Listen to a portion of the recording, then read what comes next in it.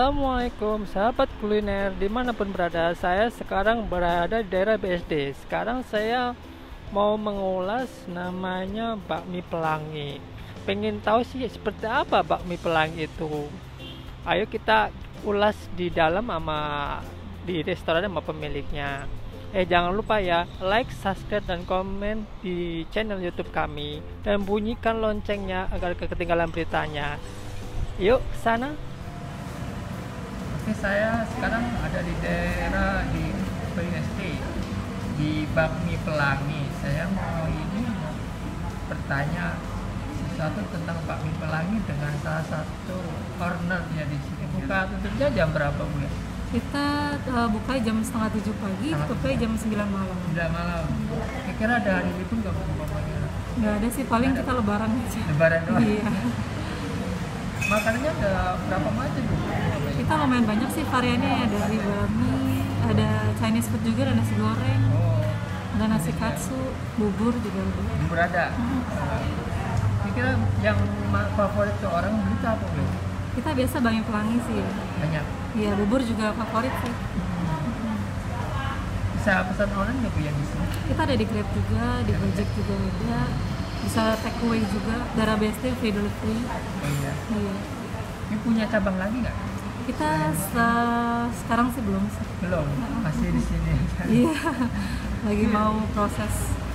Alamat yang tepatnya di mana, Bu ya? Kenapa? Alamat yang tepat? Alamatnya kita di Ruko Boulevard, Blok G nomor 1, BSD. Makasih ya.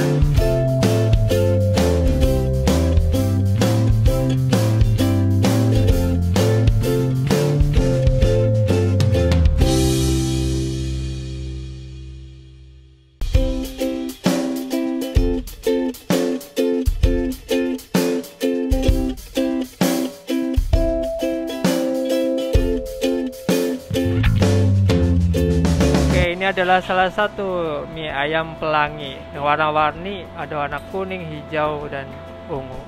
Oke, Pak, saya mau nanya, ini tuh mie-nya warna-warni tuh bikin sendiri ya? Iya, buat sendiri, kami di sini produk sendiri. Itu dari bahan apa yang warna-warni kayak gitu sih? Ada tiga macam warna. Yang merah dari buah bit, ini semacam lobak. Ya, betul. Yang kuning dari wortel. Betul. Dari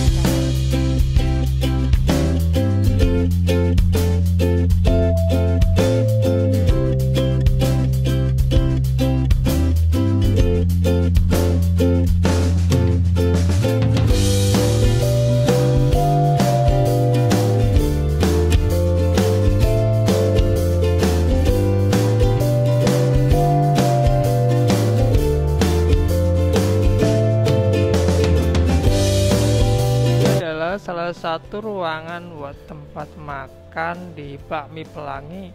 Tempatnya nyaman, ada AC-nya, terus ya enak lah kan tempat di sini. Kalau makan di sini, ayo pada kesini ya, cobain Bakmi Pelangi, pasti ketagihan. Oke, di sini ada namanya Bakmi Pelangi, ada warna-warni minyak. Yang hijau tuh dari buah sawi, yang merah tuh dari buah bit, yang ini pokoknya alami lah, pokoknya sehat kalau makan mie di sini. Terus ada komplit, sini ada jamur, di sini ada daging ayam, di sini ada buah sawi. Terus ada menu komplitnya yang di sini juga tuh, ada baksonya, ada sawi basah, terus ada pangsit kering maksudnya, terus ada pangsit basah. Wih, mantap. Oke, pada datang ke sini ya. Ini adalah salah satu menu, namanya jus sawi. Wah, kayaknya sih mantap rasanya. Enak.